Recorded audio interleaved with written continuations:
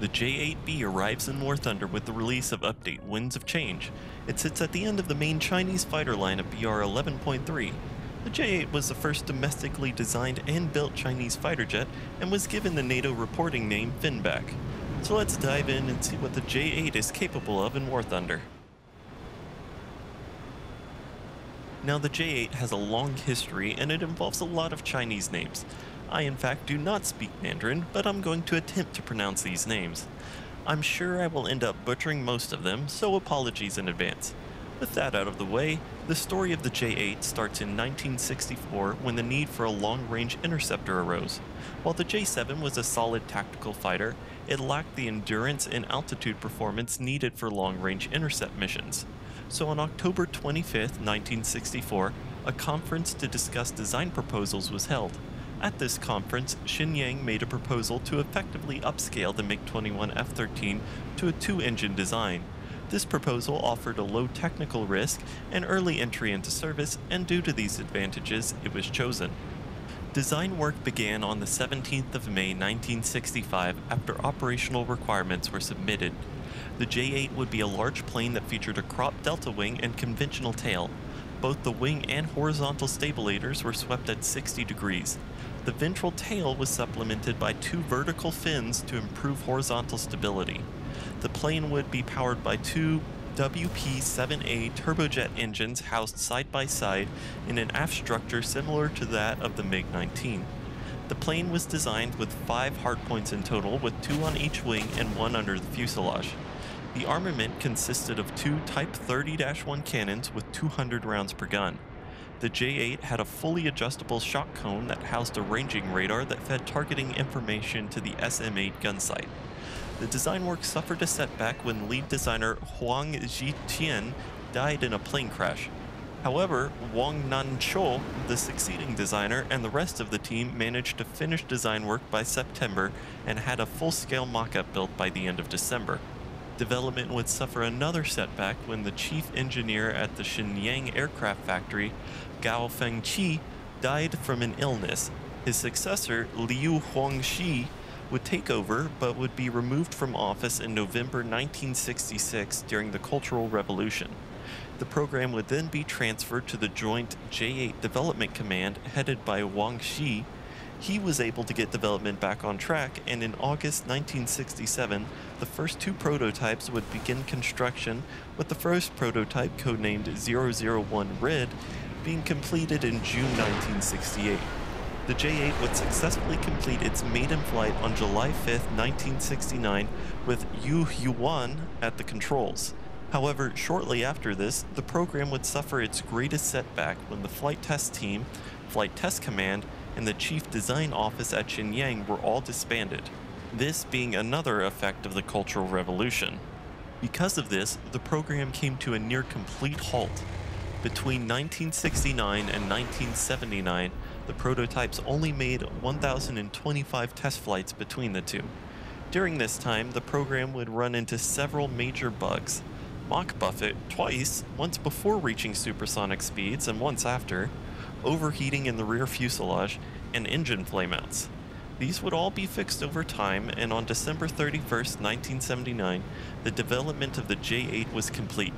Full-scale production would begin on March 2, 1980, and the J8 was accepted into service. The J8 was given the NATO reporting name Finback A. Because of the long development period, the J8 was already obsolete as soon as it entered service. 2 projects were started in 1980 to modernize the J8. The first was the J8-1, later J8A.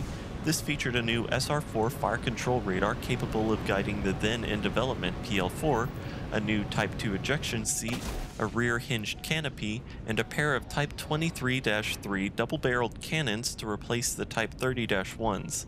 This was intended as a stopgap measure, but was never really successful as the PL-4 was designed to use failed to enter service. About 100 of this type were built between 1985 and 1987. The second project was much more successful. This was the J8-2, later redesignated J8B. This featured a complete redesign of the forward section that led to 70% of the structure and systems being reworked.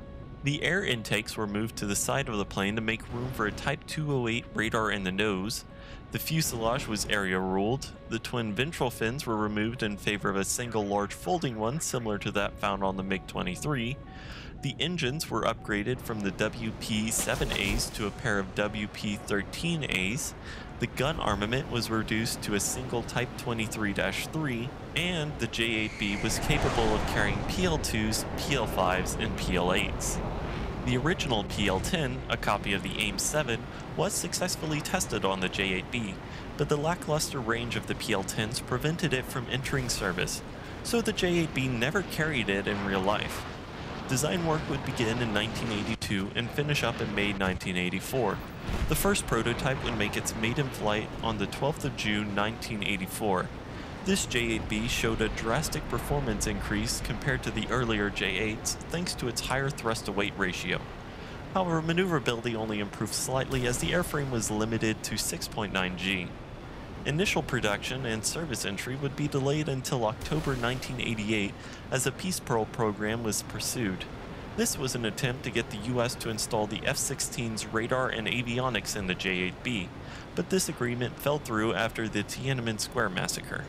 So the J8B would enter service with a Type 208. However, shortly after, the J8B would receive an upgrade in the form of a new KLJ-1 radar. This radar was look-down shoot-down capable and could guide the PL-11, a copy of the Italian Aspide semi-active radar homing missile. This upgrade package also included new navigation equipment, a new HUD, and a new radar homing and warning system. The upgrade was designated J8-2B or J8B Block 2. The plane first flew in November 1989, was certified in December 1995, and entered production in 1996. In-game, the J8B is equipped with a Type 208A radar. This radar only has IFF and BBR capabilities. The lack of look-down, shoot-down, and ACM really makes this a lackluster radar for an 11.3. The radar has 3 search settings, the default 60x10, a wide 120x10, and a narrow 10x4. The 10x4 can act as a pseudo-ACM, which does come in handy. The radar has 2 range settings, the first is 19 miles and the second is 37 miles. The max range you can lock a target with this radar is about 12 miles, though because the radar lacks look-down shoot-down, you can get chaffed off if you lock a target before you are ready to launch. While this is one of the worst radars on an 11.3 jet, you can still make it work. As for defensive avionics, the J8B comes equipped with an SPO-10 RWR. It uses lights in 1 or 2 corners to indicate the direction you are being locked from within a 45-degree arc. Compared to NATO RWRs, it's pretty bad, but it's better than not having an RWR. After researching a Rank 1 modification, you're able to equip 64 countermeasures. While having flares is a good thing, they aren't the auto-defeat missile button they are on other jets. Because the flares will drop in a wide V pattern below the plane, they don't seem to create enough heat to decoy off the missile. To defend against a missile, you have to drop the flares, roll over, and then pull into the flares. This way you put the flare between you and the missile, causing the missile to go for the flare. Not ideal, but at least it works. Moving on to weapons, the J8B doesn't get much for air-to-ground. You only get Mark 82 dumb bombs and Type 90-1 rocket pods. Without a ballistics computer, using these will be up to your own skill. You're just shy of being able to carry enough bombs to kill a base, only having 8 instead of the 10 needed, and the rockets really aren't that great. Honestly, there are better options for CAS in the Chinese lineup if that's what you're looking for. For air-to-air missiles, you get access to 2 options. You'll start off with a pair of PL-5Bs, and after researching the Rank 2 modification, you can equip up to 4. The PL-5B recently got a huge buff. The max overload was increased from 20G to 30G, and the acceleration was dropped from 36 kilonewtons to 27.8 kilonewtons. This means the missile just pulls harder, and because it doesn't accelerate as fast, it also pulls tighter. Combine this with the high off-bore sight launch capability and no launch overload limit, and you have one of the best short-range missiles in the game. Personally, I think this is the best rear aspect missile currently in game. When it comes to actually using this missile, as long as you're within 2 miles of the target, the missile should have enough range to hit. Though if you're in a high-speed tail chase, you might want to get a little closer before launching. The other missile available to the J8B is the Aspide-1A. This is a semi-active radar homing missile that is an upgrade of the AIM-7 developed by the Italians. China then licensed the missile and built their own under the designation PL-11. In-game, the missile can pull an impressive 35G and can reach speeds up to Mach 5. While the stat card says the missile has a launch range of 50 miles, in practice you can expect it to hit targets slightly farther away than you can with an E2 or a Skyflash, but you're still severely outranged by the 7F. In games, I tend to launch the Aspide at targets between 5 to 7 miles. While the missile can hit targets further out, your target will also have more time to react and attempt to dodge the missile. Like I mentioned earlier, you also need to be wary of pre-chaff since the radar does not have a look-down shoot-down mode. So what I like to do is wait until my target reaches the bottom horizontal line on the radar when set to 19 miles. This will put them right at about 5 miles, so as soon as you lock them up, turn the missile on and fire. Remember, if they do chaff after you launch, continue to hold the lock as the missile can still track and hit them. For gun armament, the J8B is equipped with a Type 23-3 23mm double-barrel cannon. The gun has access to 200 rounds of ammunition, and with a fire rate of 3,400 rounds per minute, you'll have a trigger time of 3.5 seconds. If you haven't realized it, this is a Chinese copy of the GSH-23L. It's a pretty good gun, and that packs enough of a punch to knock out any aircraft with a good burst. It doesn't have the range of something like the Vulcan, but when you need to get in close, you can rely on this gun to get you the kill. The stock grind isn't that bad now that the PL-5B got buffed. The J8B is still fast even when stock, so you should try to swoop in through a furball, get your missiles off, and then run away. This should hopefully net you a kill or two on unsuspecting enemies. Flares and missile modifications should be your primary focus early on, followed by the performance mods, and then the gun and ground ordnance mods.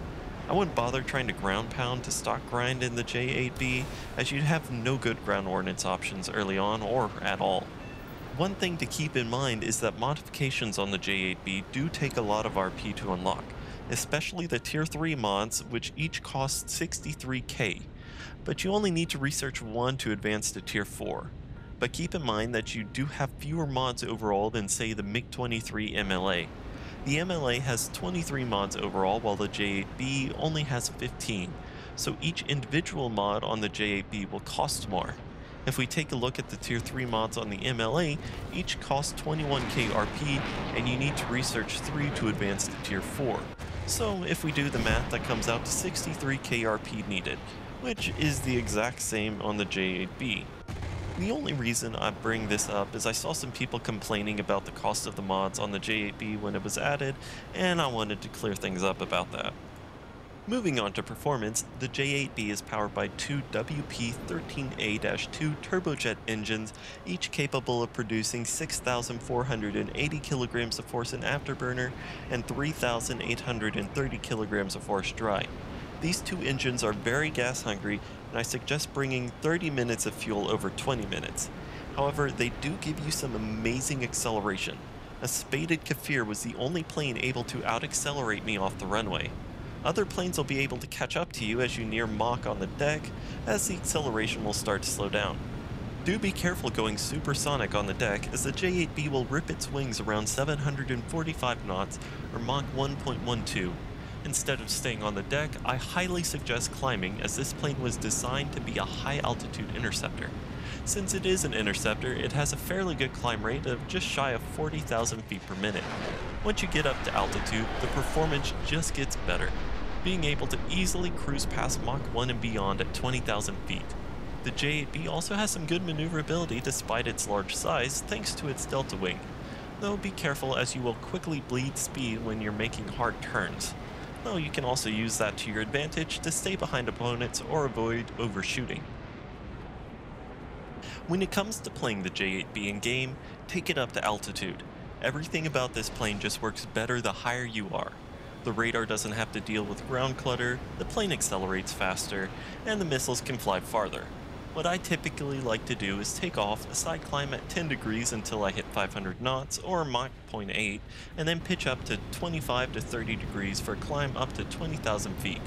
I'll then level off and then turn in to look for enemies. I'll look for anyone up at altitude and target them with my aspides. If I'm fighting the Americans, I'm very cautious of the F4J and its AIM 7F. He can fire long before I'm within range to do the same, so if I notice a 7F launch from long range, it's best to just dive and turn back towards friendlies. Once the initial high altitude engagements are over, you want to dive into furballs to help your teammate. Avoid getting dragged into a turn fight and instead make boom and zoom passes, coming back up to altitude every time. The J8B has no problem dealing with phantoms in a dogfight, but MiG-23s can give you some problems. You can hang with every MiG-23 in a turn fight, but they retain energy much better than you do, so in a sustained dogfight you don't stand much of a chance if facing a competent pilot. To unlock the J8B will require 390,000 RP, and purchasing it will cost you 1.06 million SL. Crew training cost is 300,000 SL, the expert qualification will set you back another 1.06 million SL, and the ace qualification will require you to get 1.14 million RP with the plane or pay 3,000 GE. To spate the plane will require a total of 503,000 RP and 467,000 Silver Lions. In RP, the J8B has an RP modifier of 2.38 and an SL modifier of 3.3. This is normal for an 11.3, so nothing out of the ordinary here. However, its repair cost is a little high, sitting at 15,892 SL when fully spaded. You only get one skin for the J8B currently, and it's pretty bland in my opinion. There are a few decent live skins available, and I'll have those linked in the description. A neat fact about the default skin for the J8B is that the real-life plane marked with 81192 is well known for having crashed into an American P-3 patrol aircraft. The J8B has by far one of my favorite cockpits in the game. Forward visibility is a bit cluttered thanks to the bulky window supports, but you have good side and rear visibility. Your angle of attack and G counter can be found on the top left of the instrument panel. Navigation instruments can be found on the bottom left. Engine gauges are on the bottom right, and your radar is in the top right. You might have noticed that there's no speed indicator gauge in the cockpit. Well, to tell how fast you are going, you need to look at the HUD. On the left, we have a scroll bar that gives us our in-air speed in kilometers per hour. On the top left, we have true airspeed gauge, again in kilometers per hour, a Mach indicator, and a G indicator. In the middle, we have a pitch ladder as well as our gun sight. Top middle, we have a compass, and on the right, we have a scroll bar that shows our altitude in meters, and in the top right, we have another altitude indicator. Now, if you lock a target at close range, the gun crosshair will attempt to show you where you need to aim to hit the target. But in my experience, this is usually a bit off, and you need to end up leading a bit more to get a hit. When you go to warm up a missile, you will get an indicator on where to place the target for a missile to acquire a lock. Once you get a lock, a diamond will appear over the target. The diamond only appears when using the PL5 and it won't show up when using the Aspen. Alright, let's wrap this video up with the pros and cons before ending with the final verdict. Starting off with the pros, the J8B is one of the fastest accelerating planes in the game and is only really beaten out by the Kafir. The PL5B recently got a long-awaited buff and is now the best rear aspect IR missile in the game. The Aspide 1A is a very good semi-active radar homing missile, only really being beaten out by the AIM 7F. The J8B has some solid maneuverability thanks to the Delta Wing, despite its ungainly pencil appearance. Moving over to the cons, the Type 208A radar is alright for 11.3 as it gets the job done in guiding the two Aspides, but its lack of look-down shoot-down in ACM mode really lets it down. The flare placement is by far the worst thing about this plane. It's very annoying that you can't just drop flares and pull like all other planes. While the Delta Wing gives the J8B good maneuverability, it will also bleed speed quickly during any hard maneuvering, though this is nothing new if you've flown a Delta Wing aircraft before. Having only 4 missiles is below average for an 11.3, as 6 is the standard, with 8 being the best. The J8B is a good addition to the game, but it's not something that's going to change the meta like the addition of the MLD. It finally gives China a plane capable of using semi-active radar homing missiles, though the plane should get a pulse Doppler radar, as the only J8Bs to carry semi-active radar homing missiles in real life were Block 2s that had a pulse Doppler radar. The J8B should also get the PL8 in the future, which is a very capable all-aspect missile. Another thing to note is the J8B will get access to the custom loadout system whenever that comes to game. They must have run into some problems with that though, as it's been nearly 3 weeks since the patch dropped, and since it isn't ready, they had to add more loadout options to the J8B. What are your thoughts on the J8B? Let me know in the comments, and one quick little thing of channel admin here before I end the video. I just hit 500 subs, and I wanted to thank everyone who supported me so far. I'm halfway to my goal of 1,000 by the end of the year, so I hope you all keep supporting me. Also, it might be a little while before the next video. I've got finals coming up in the next couple of weeks, so I'll be busy getting ready for those. After that, hopefully I'll be able to get back to one video a week. That's all I wanted to say, so as always, thanks for watching, and I hope you all have a wonderful day.